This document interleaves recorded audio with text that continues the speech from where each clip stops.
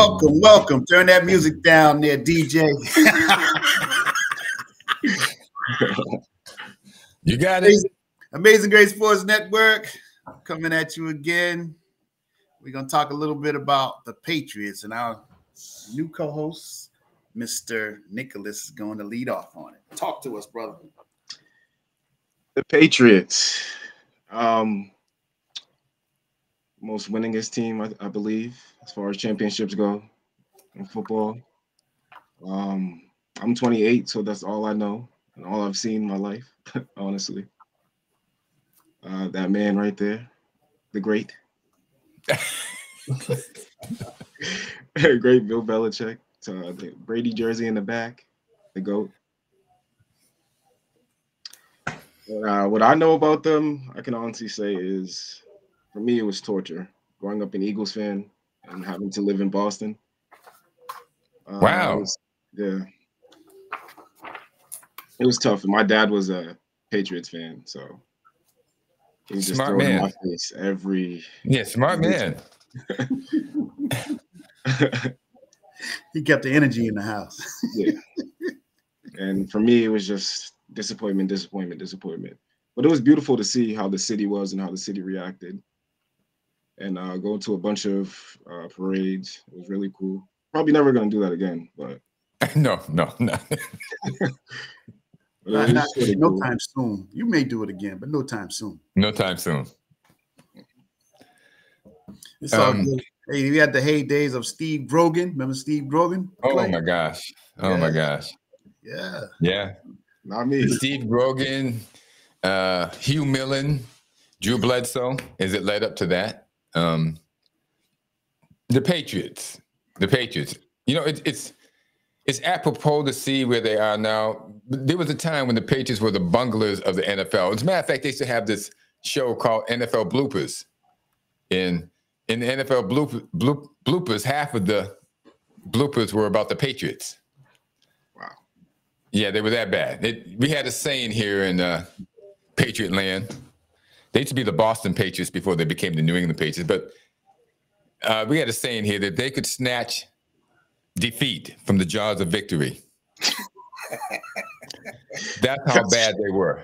Wow. And Mr. James can back me up on that. That's how true. You always expecting something to happen. They were a lot like the Eagles that you used to watch, and you were hoping that they would win, but somehow they were going to find a way to lose. That was the Patriots. Parcells came here, and with Parcells, they went to the Super Bowl, and they lost to the Green Bay Packers, and you know that became the connection of how Belichick comes here, because while he was here in New England, Belichick got fired in Cleveland. And so Belichick came here for a period of time and was introduced to Kraft. And then they you know, whatever, got to know each other. And then Parcells, well, he left right after the Super Bowl. As a matter of fact, he quit. He quit in the Super Bowls. He literally stopped coaching. And actually, he made the arrangements before the Super Bowl was happening. It got out that he was leaving the Patriots to go back down to New York before the Super Bowl was even played. This is how dysfunctional the Patriots were at that time. Goodness. Yeah. But he literally stopped coaching that game. He just let them do whatever they was doing. So they lost. Yeah.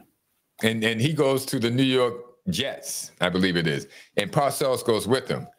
But the connection that Kraft and Belichick made, Kraft wanted to get him back up here, and eventually he does.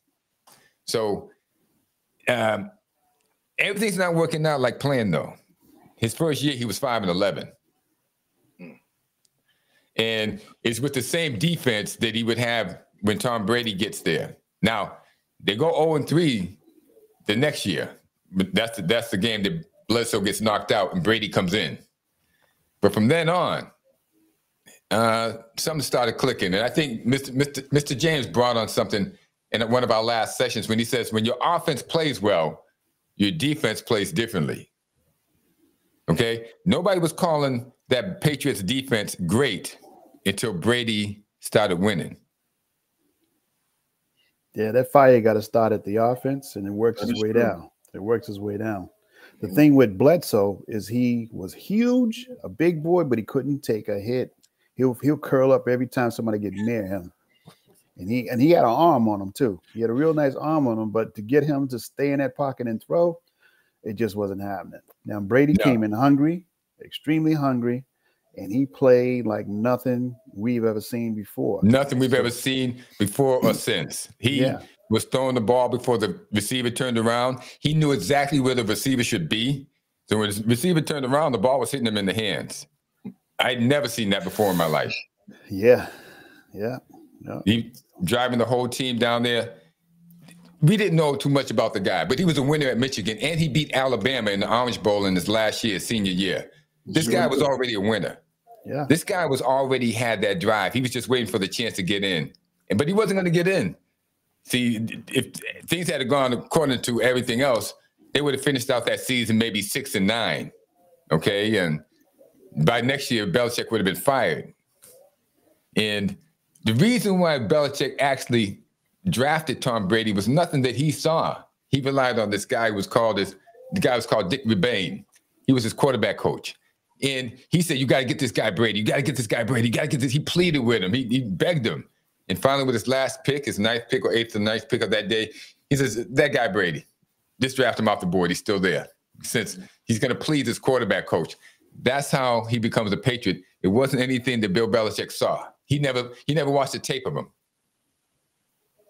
So he looks upon Brady, and he keeps Brady because he's the cheapest option.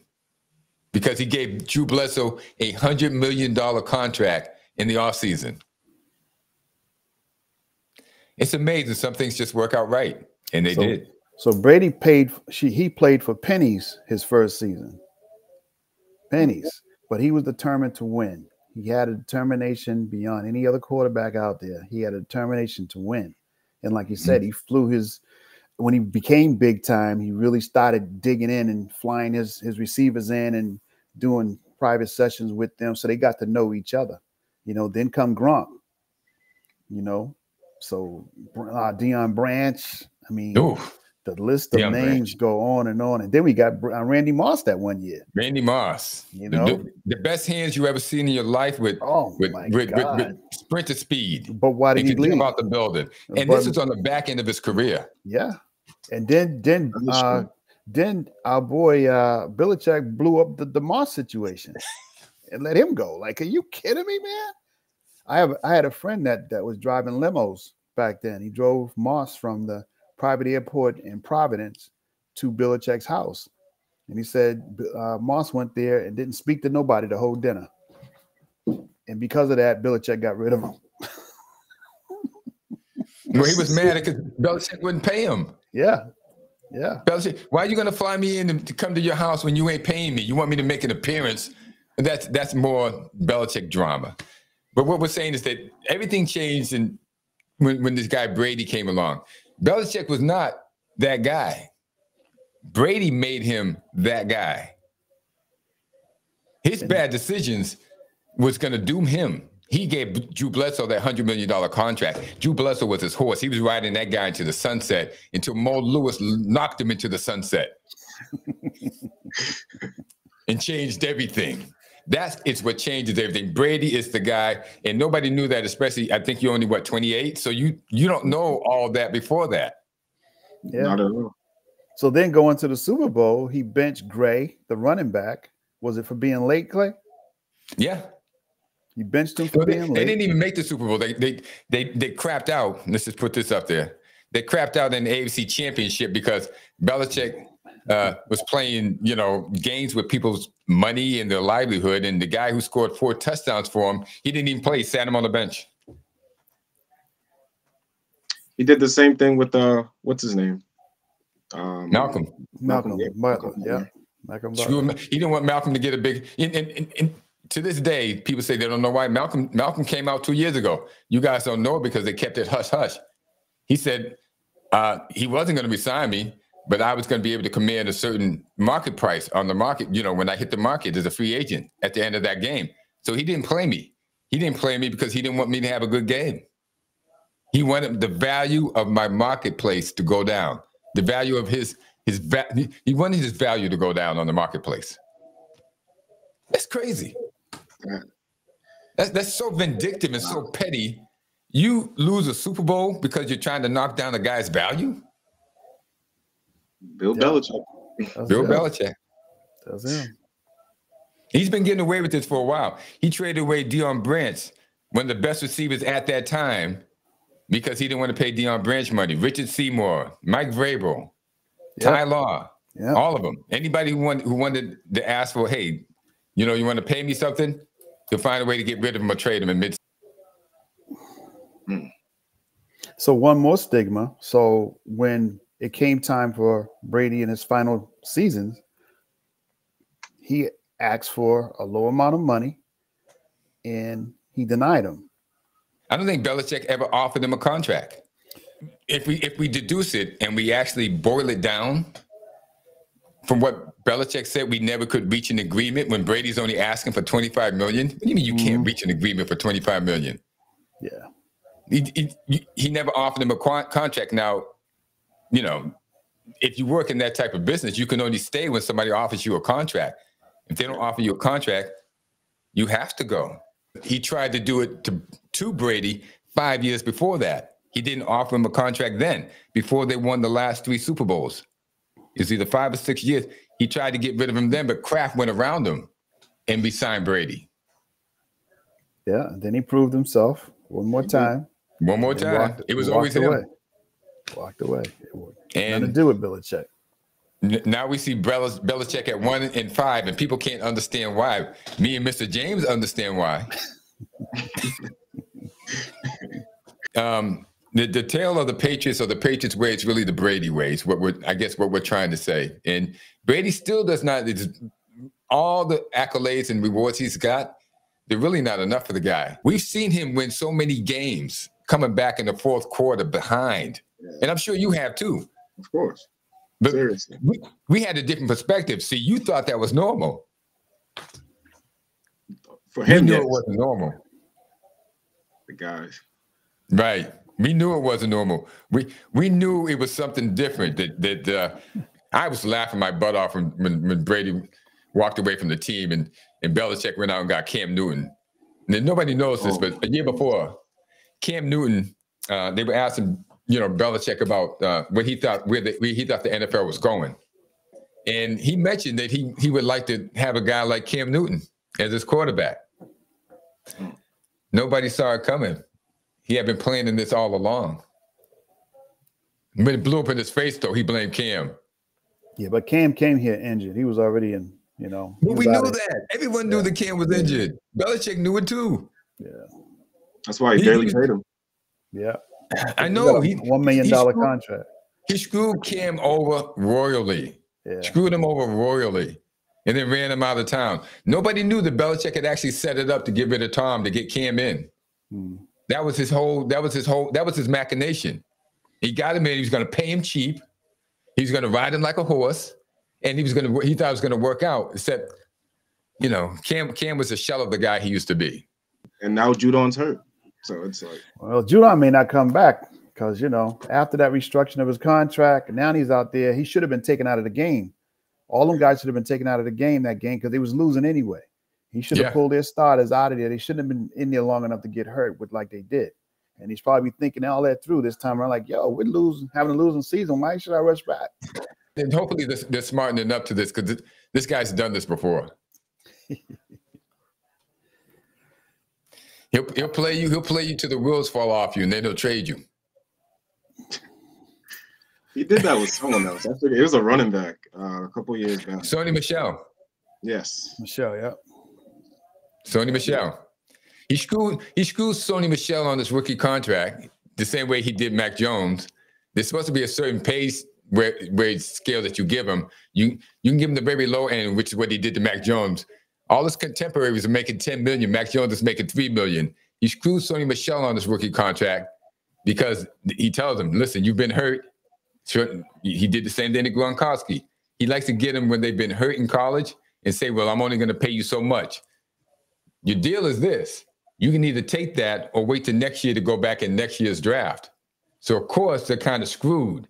They take the money that Bill Belichick is offering, which is the bare bones minimum that can be offered.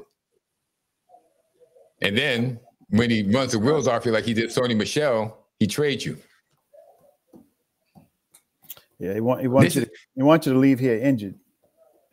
Yeah, he'll get rid. Yeah, but anyway, as we see, things are coming around. The chickens are coming home to roost. They sure are. They're laying a lot of eggs. Hey, Sony Michel, we recognize you, but baby, we recognize what you did. You did. You know what? You gave it. You gave it, man. And Richard Seymour, Logan Menkins, all of you guys, Ty Law, Jonas Gray. Yeah. On and on. We recognize it. Us, the real fans recognize you gave it. All right. You didn't get the accolades. They were giving it to the coach. But it was you who was making it happen. Mr. Nichols, anything you want to say? Is it Nichols or Nicholson? Nicholas.